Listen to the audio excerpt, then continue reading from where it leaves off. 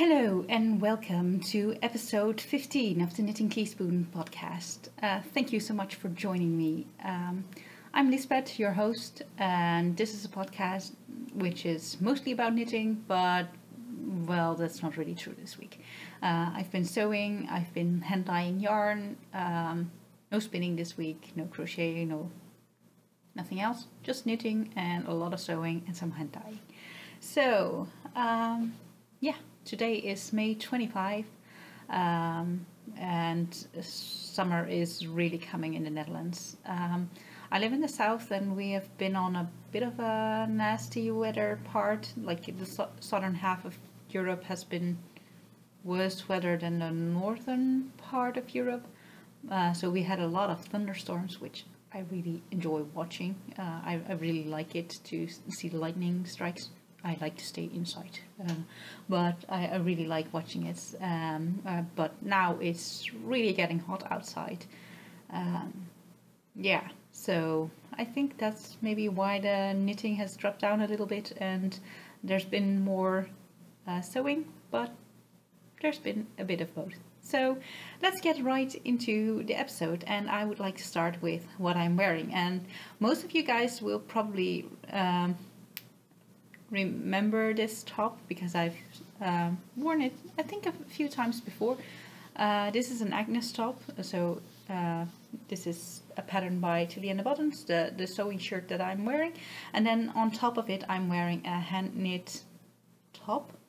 I can't tell you what the name of the pattern is or anything because I designed it myself last year and I never got around to really writing up the pattern, so I have a lot of detailed notes on how to make this top, but I never written down the pattern, and I want to tweak it a little bit if I ever want to make it into a pattern. But I basically really like this top. It's out of some baby alpaca and silk blend yarn, lace weight.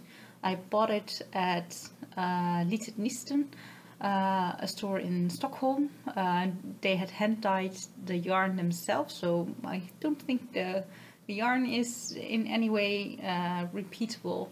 But I really love this yarn, and it's a really nice and bright pop of pink and blue. Some leftover fabric from what I've been sewing this morning. So, that's what I'm wearing.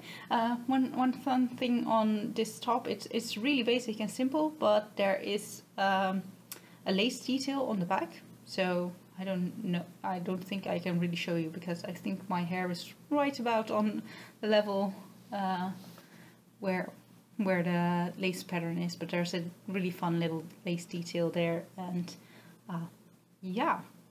that's basically it. Oh, and for those of you who think that I never talk about crochet, well, there's a crochet edge on this top, and I wish I'd also done it on the bottom of this top, but I first thought that an I-cord edge would be the way to go, so I did that on the bottom part, and I did not really like the look of it. It is a bit wonky, and it's probably because the way I try to do the I-cord is nothing wrong with the technique itself, but it just didn't really work for me, so I decided to do something else on top, and I made this scalloped edge, and I really like this part of the edge. It does not entirely prevent it from rolling in on the shoulder straps, but it's fine, it works, it stays on.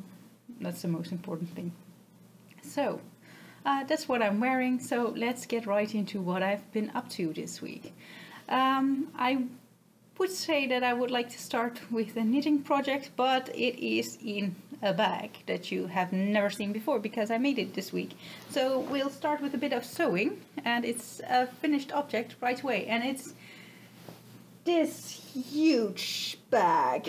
It's really enormous, and I don't really know what I was thinking, like why I would need such a huge bag.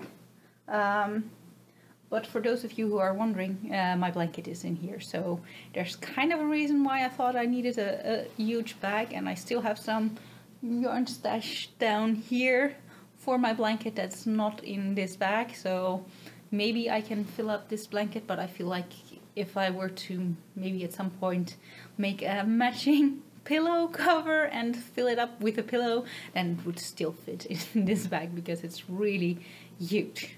So basically I had this much of the red and white gingham fabric left over.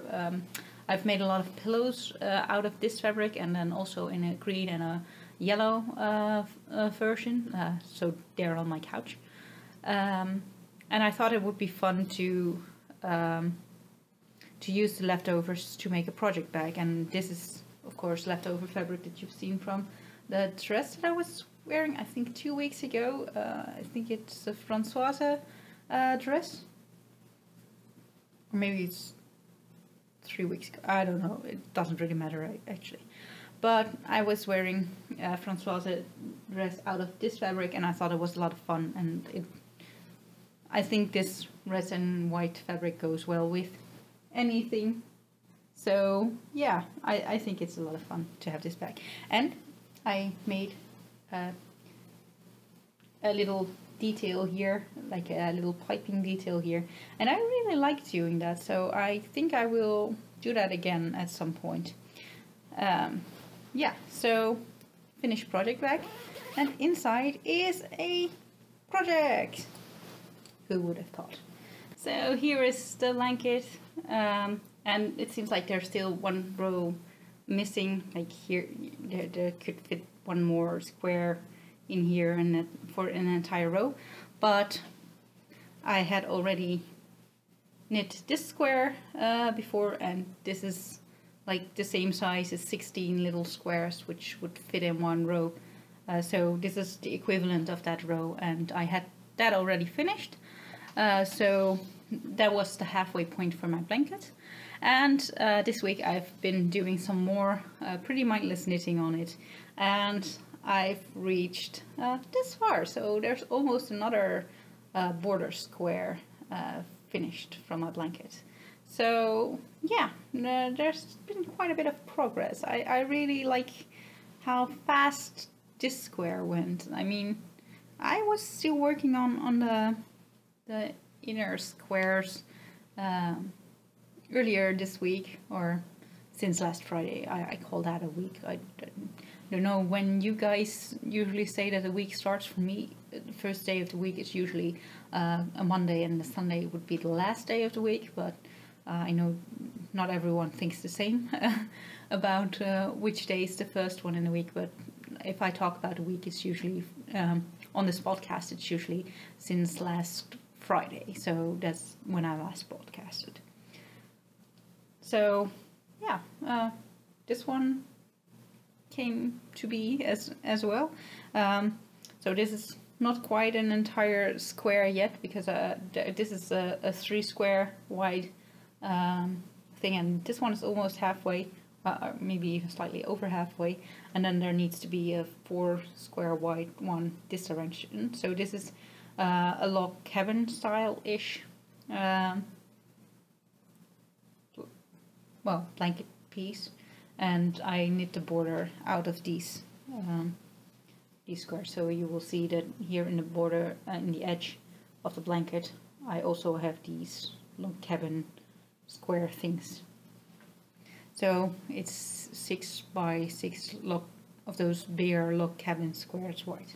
This is probably not going to make any sense, but maybe I might try and see if I can take a picture of my blanket and then put that one in, so that you guys will have a bit more of an overview of what it's actually looking like, because this way you will never see the entire blanket, because it just doesn't fit, because it's so big. So that's been the progress on my blanket, and it now lives in this huge project bag. You will see that there's a smaller project bag, my other one, the one with the enamel pins, is living in there, and I keep like the 10 colors of my blanket. I keep them in the smaller project bag, and then I keep a smaller project bag in a project bag. Some project-bag-ception. Crazy, I know, but yeah, not planning on really carrying the larger project bag around so much, so for now it will probably hold the larger blanket piece because I don't need to carry this around anymore to work on it for until I finish, I think, at least 4 more blanket squares, like the edge squares, or maybe all.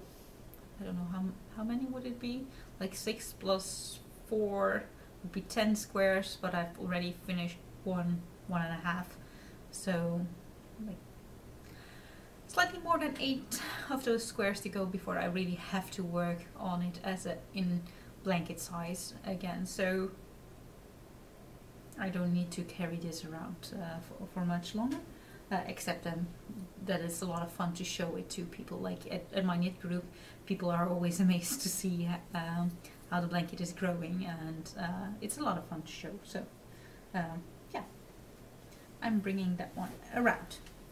So yeah, the blanket goes back into the huge bag, and I think of finishing it with some straps so that it will be slightly easier to carry it. I think it's too huge to carry a lot, but I think maybe if I can find some like broad red straps and then just sew them on like here with a loop, and like, you know, with the handle, and then on the other side as well, that would probably work for this bag. So might do that at some point. Don't know when. It's not a top priority because it's mostly just laying around the house. So then there's been one more knitting project that has seen some love again this week, and it's been on hold for a little while because I just didn't have the brain space to work on it. It wasn't with me on the first day in the hospital when my boyfriend was there, but with everything that's been happening, I did not really have a lot of brain space to work on it. But now it has seen a little bit more love, and I think it's grown about half a pattern repeat. So I'm in a bit of a nasty point to show you guys the pattern repeat, but on the foot here you can see that is quite a long pattern repeat. I think it's around 25-ish rows. It's probably an even number, but I don't know by head what number it would be. Maybe 25 is long. I don't know. Anyway, I think 25 would be about right because I usually have like 55 rows in the foot before I start doing the heel increases, so it's probably around 25. And the rows are quite long because the collar work is not as stretchy as I had wished, so usually my stitch count in socks is 60 stitches on the foot and on the leg, but I do always have a tiny bit of a mini heel flap and gusset thing, although in these socks I've left out heel flap. I only have a gusset, which increases for the leg. I know this sounds a bit strange, but because it's not so stretchy, this way it fits over my ankle, and the yarn will be, or the fabric will be stretched out quite a bit over the foot, and then it will be slightly looser around the ankles. So that's fine for me. I can imagine that people might think that's strange, but I like my socks to be able to be worn in shoes. For me, there's no point in knitting socks that won't go in shoes because I tend to wear shoes when I go outside. Who knew? But you know, I really like it to be fitted around the foot, and then whatever happens on my leg is not that important. Of course I like my socks to stay up, but it's not as important as the fit right around the foot, because that determines whether or not I can use them inside shoes. So there's been a teeny tiny bit of progress, and I probably should pop in a progress keeper somewhere in the row where I'm now for next week, because I think this will see a little bit more love this week. But who knows, who knows. So apart from that, I've been working on some yarn dyeing, because I started doing that and I really liked it, and it's been on hold for a little while. At first, actually, well, my boyfriend got admitted to the hospital when he was coughing up blood, and at first we didn't know why this was happening. But it was right in the week when I had started using hand dye to dye yarn, and I knew that yarn dyes can be toxic. So you can imagine that the first week, like the first evening when he was admitted to the hospital, yeah, we were really trying to find out what the toxic parts would be of the dyes that we were using, and there is really no relation between what happened to my boyfriend and the dyes that I used, but still, I didn't feel quite right. So my sister, she's in chemistry, and she knows a lot about how to find these toxicology reports on different materials, so that you know what kind of problems that these chemicals might cause.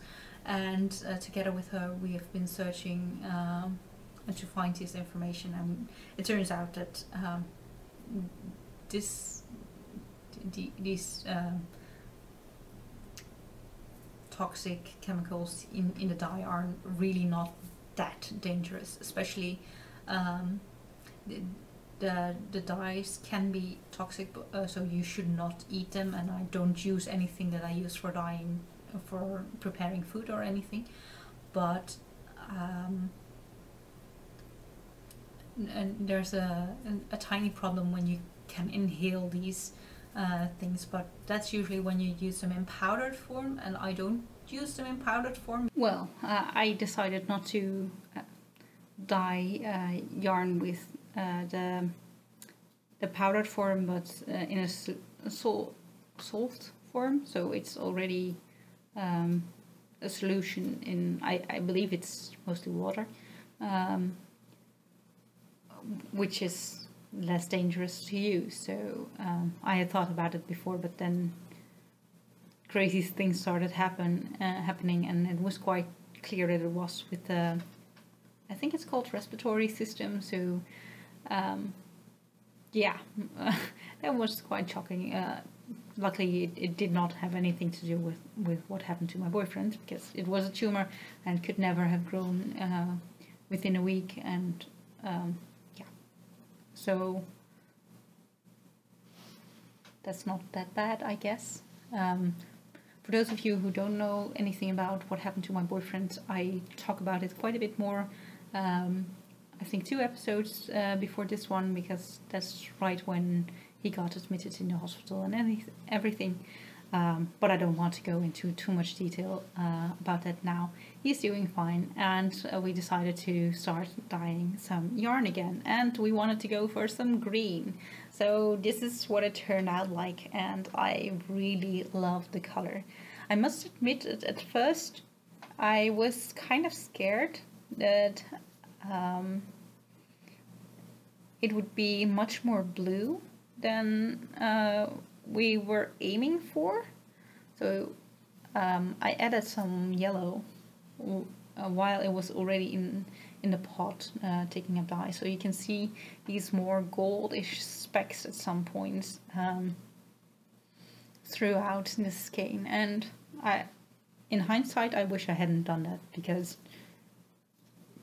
I think it turned out fine the way it is, and these yellow specks, they don't really add that much, but they're not very ugly either. So yeah, I'm quite happy with this one. It really quite turned out the way I wanted to.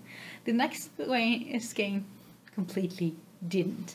So I was trying a new technique called dip dyeing, and I wanted to make a skein that was like a full rainbow. So I looked up how to make a like golden yellow, like slightly more to the orange side of yellow, and bright red and a blue, and then I was hoping to get like a part that would be bright yellow and a part that would be bright red, and then in between some gorgeous orange colors. Then there were like the mix between those colors, and then similar to the blue I would also get a purple and a green section. Well, this is what it turned out like. So I knew right away that I had made a mistake, because I started with dyeing the supposed to be yellow.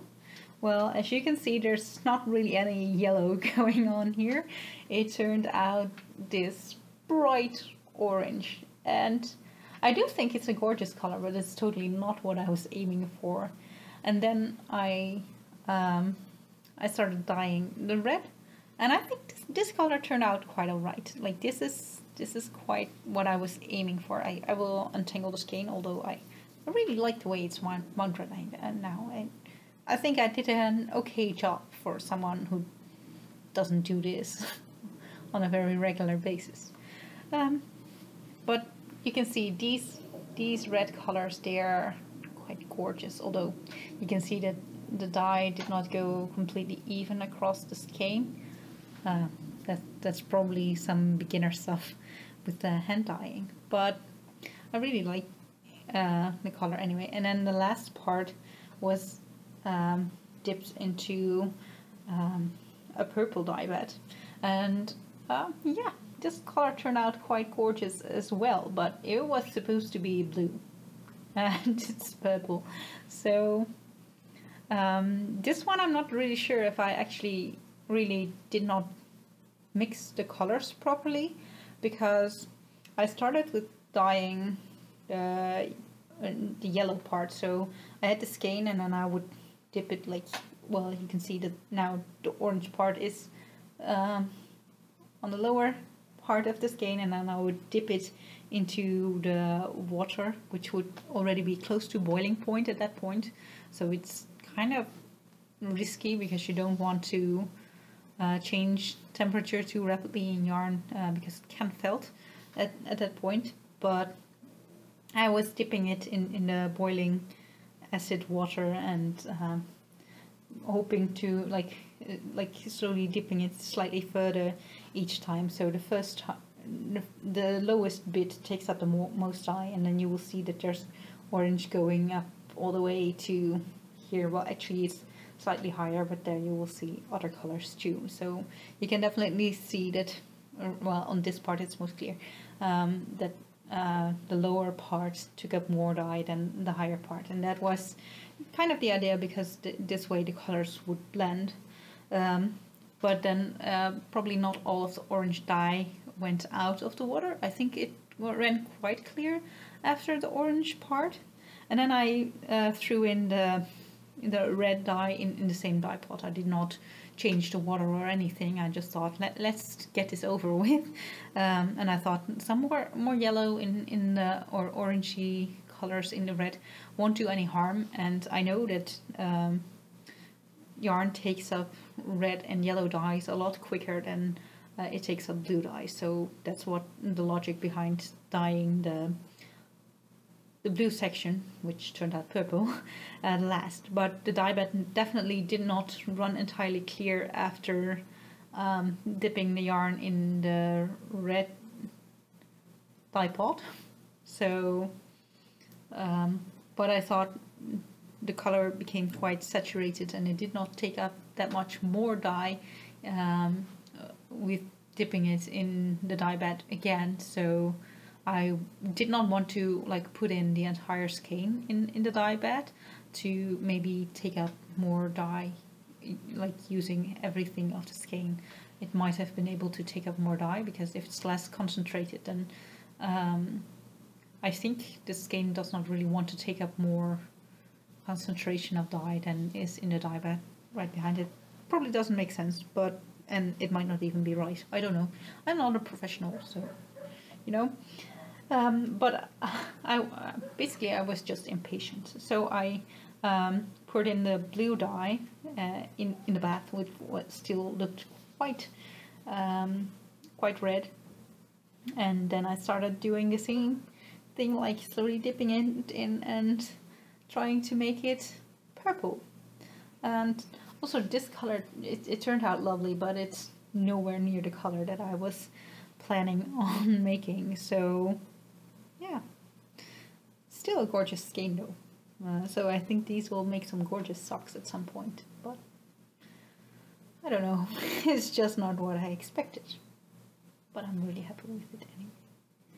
So after this, I decided to dry it, and actually, usually after I dye things, I just let it sit in a dye pot in the entire skein, and then just let it cool back to room temperature, and then I rinse it with some wool wash or soap to get the excess dye out. I did not do that yet with this color, so it might still bleed quite a bit and change color in that process.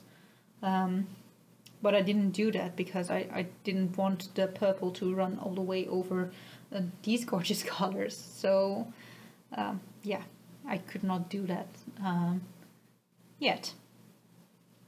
So another dye experiment, and it was a lot of fun, but it turned out quite differently from what I expected, and now I can really see how yarn dyers have some problems with maybe repeating colorways at some point or inventing new colorways, because I really expected this to be a bright rainbow and it totally did not turn out that way, even though with the same system of trying to decide colors, I usually got quite a bit closer to the color that I expected to get than I did this time. So I don't know, it's probably a lot of trial and error before you get the perfect color. So yeah, we will see. Anyway, so 2 skeins of hand-dyed yarn, yay! And apart from that, I've been doing quite a bit of sewing. So I've already talked about my huge new project bag that I've made, the one for my blanket. And yeah, that's not everything I've been sewing. So I've also been trying to make new project bags in this style. So this is again the Japanese knotted bag. It's not finished, so if you think it doesn't look quite neat, it's because I'm not finished doing it. It needs some stop stitching around the edge, and the lining isn't closed yet, so it's definitely not finished yet, but it's also very close to being finished, so you can definitely see what it's going to look like. So these are the bags that you can close like this and then knit from the back while walking. And yeah, I'm in the process of making 6 of these bags. Now you might wonder, you probably don't need 6 of those bags, that's true. But I really enjoy the process of making these, and I'm kind of considering opening an Etsy store and maybe seeing if I can sell these project bags. Of course, they need some more processing before they are able to sell, but maybe in a few days time I will open my Etsy store and see if I can sell these. So that's a thing that I think is very exciting. I noticed with everything that's happened over the last few weeks that I do not have a lot of energy to spend on things. So my studies, they have completely fallen to the wayside, and I really noticed that I've been struggling with my studies for quite some time, and I'm not really sure if I want to continue doing my study, because it feels like it takes so much more energy than that I get back from it, and it feels scary to try to decide on finding another path for my life, and I'm trying to figure out what I want to do with my life, and I just don't know. Everything's just a bit scary, like making huge decisions, and I just don't know how I feel, but I know that working on something like this and making project bags, this gives me energy. I really enjoy doing this. This is something that if I don't feel good, I feel better after doing this, and that's not the case with my studies at this point. At this point, I feel like when I start working on it, it completely drains my energy almost instantly, and I just can't focus on it, and it's difficult. So I just don't know at this point if I want to continue, and I'm not saying I'm quitting right away, but there's some struggles there. I just don't know where to go in that sense at this point. So maybe in a few weeks' time I will know, and I will be able to share a little bit more about this. But for now, I just don't know, and I just wanted to try and see if this could be something that I enjoy, and yeah, I'm just trying it. So there's not an Etsy store yet, so I can't link to any Etsy store or anything, and please don't feel like I'm trying to sell you guys this. I'm just telling you that I'm working on it. So yeah, and I really like how these fabrics work together. So these balloons, they are just so cheerful. I really like it, and yeah, and the little stars on the inside, they make me so happy. And then there's just some similar color, but maybe not quite the same, I don't know. Some fabric here that I really like, and there's 5 more identical ones to this one, and there was one more out of the fabric that I used to make my own bag here. And now that I'm picking up this project bag that I've been using quite a bit over the last few weeks, I completely forgot that there's one more knitting project that I had to talk about. So these socks that were very close to being finished are now actually finished, and I've popped them in my bag in the hopes that I would completely finish them, because, well, I call it finished once they're off the needles, but you can see that there's still some ends to weave in. So I've put them in my bag with the darning needle to finish those ends, but it never happened, because there's so much more fun things to do in life than weaving in ends. At least that's my vision on things, of course. You know, people work in different ways and they like different things, but weaving in ends is just not one of my favorite things. But a finished pair of socks for my boyfriend, the hospital socks as I've called them. They are finished now, so yay! Quite excited about that. So yeah, I think that's everything that I wanted to talk about this week. So I would like to thank you so much for watching this episode. It really means a lot that well, that you guys take the time to watch this and hear me blabber on about everything. I would like to apologize, because apparently somewhere halfway recording this episode I had pushed away my microphone. Like, I record the sound for this episode on my camera, because it automatically does this, and I also record it with a separate microphone. And somehow I must have pushed the button to end this recording, and so I think the sound quality must have been bad at some point in this episode, but I can't really go back and change it, or I can record everything again, but I don't really feel like that, so I'm not doing that. So I hope you guys will be happy with the sound quality that you had. I will see in editing if it's doable. Maybe I will need to re-record something. I don't know. Thank you so much for joining, and yeah, I hope to see you again next week. So have a lovely week, and yeah, See you next week.